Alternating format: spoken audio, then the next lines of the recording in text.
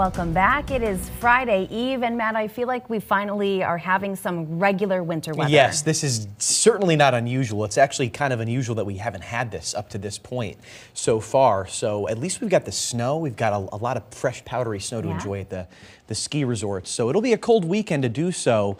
But look at all the snow falling still at Jay Peak. It has been ripping there all night, all morning from the lake effect snow in Ontario. Can't even see the mountain from that webcam. 20 degrees right now at the base of Jay Peak, so it's really not too bad out there temperature-wise. Storm Tracker shows most of us don't have the snow. In fact, there's some sunshine down in central and southern Vermont, but you see this stubborn band right off of Lake Ontario coming into the Adirondacks. Not much snow in the Champlain Valley, but you can see how it extends over to the Green Mountains, and there even are some flakes along I-89 there, places like Georgia, Fairfax, Milton, filling in the last 20 minutes or so with a snow shower. Again, that all has that connection to Lake Ontario, which is pretty impressive considering the lake itself is over 200 miles away.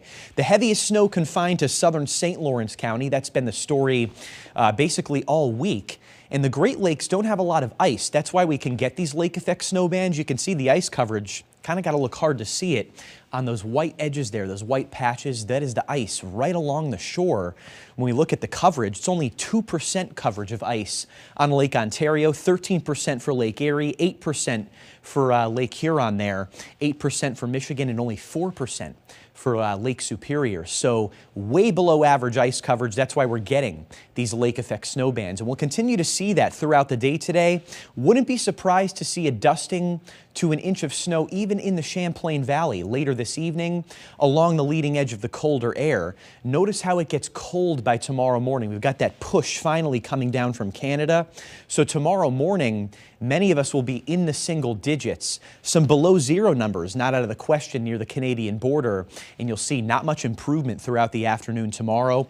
Little storm system missing us to the south could bring some very light snow to Bennington and Windham counties, but this is not the storm for us. We are missing out this time for the most part. But notice tomorrow afternoon, temperatures don't budge that much. We're only close to 10 degrees, and then it gets even colder for Saturday morning. A lot of us will be below zero Saturday morning. I think for the Champlain Valley, we stay just above the 0 degree mark, but Saturday is likely the coldest day of the week with temperatures in the single digits to near 10 and wind chills 20 to perhaps 25 degrees below zero in some cases. Yeah, we've got a strong north wind and even some snowflakes are possible throughout the day on Saturday that might add up to just a little dusting on some of the cars. Check out the future wind chills. It really gets in here tomorrow night. And again, Saturday morning, as I mentioned, is the coldest with those wind chills 10 to at least 20 degrees below zero, especially up by places like Saranac Lake.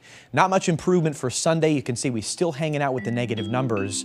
So it's really Friday, Saturday, and Sunday. Those are the 3 days that have the coldest. And then by Monday, check out that turnaround.